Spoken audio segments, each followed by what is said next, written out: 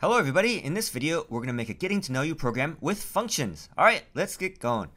So in this program the computer will ask you for a name and then it'll do an introduction of yourself with a name. Then it will ask you for 3 numbers and then it will tell you that these are your 3 favorite numbers. And all of this happens behind the scenes with functions and parameters. This part's the same as always, link is in the description below to this starter code. Here's the video link, here's the program run, here's the name of the file that you're going to copy and add into your replit. You're going to show hidden files, edit the replit file, edit the entry point, put the name of your file in there. When you do it correctly, the name of your file pops to the top. But just in case, write some test code, run that test code, and when you see that test code running, you know that replit is set up correctly.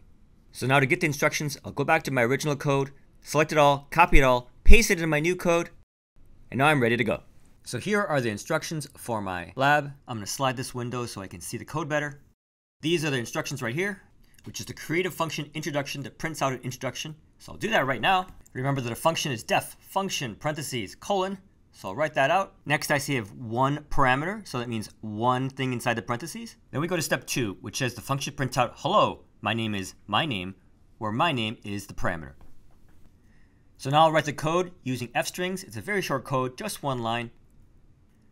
Print and then the f, hello my name is, and then inside the squiggly brackets p underscore name. So now I go on to the next step, which is in the main part of the code, ask the user for the name.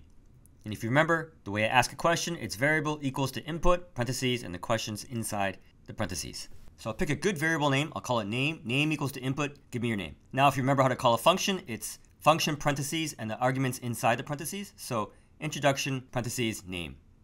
And when I try the code, I type in Selena, it works. Hello, my name is Selena. If I want to autograde it, I can. I'll zoom to the process right now.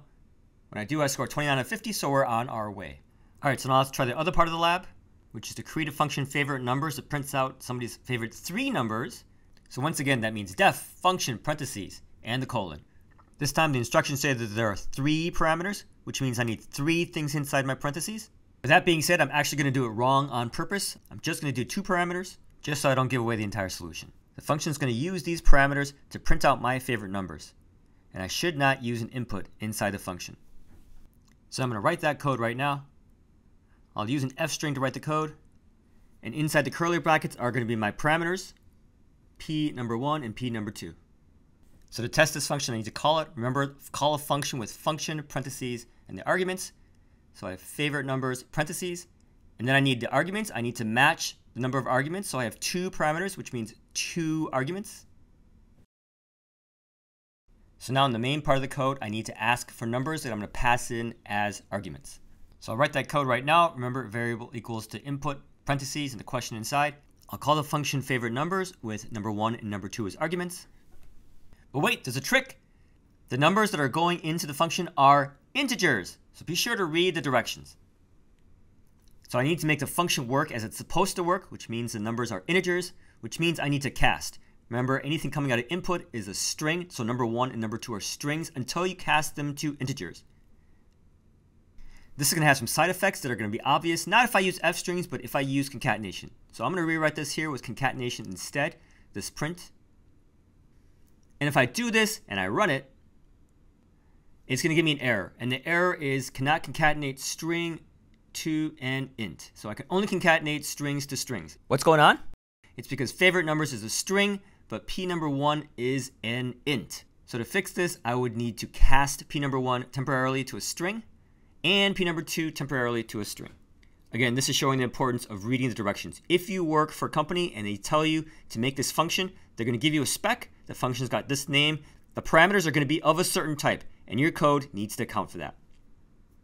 So once again, I wrote this function with just 2 parameters because I didn't want to give away the entire solution, but I know you can figure out how to do it for 3. The last thing I'm going to do is organize my code. So I'm going to get rid of all these comments. And all Python code follows this organization. Imports go first, functions go second, and the main code goes third. This right here is bad because it's hard to see this code. It's hard to see the code that's between the functions.